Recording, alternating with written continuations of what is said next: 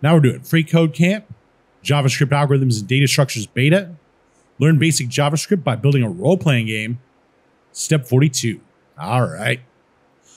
So now we're going to create a fightDragon function that prints fighting dragon on the console. Pardon me, to the console.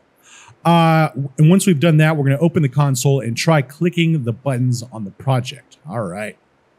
So we'll do what we did last time. We'll just select 31 to 29 like this. Copy it. Paste it in 33. We'll change Go Cave to fightDragon. fightDragon. All right. And we'll change this going to cave to fighting dragon. We'll just type fighting dragon like that. So let's open up the console over here and check and test it out.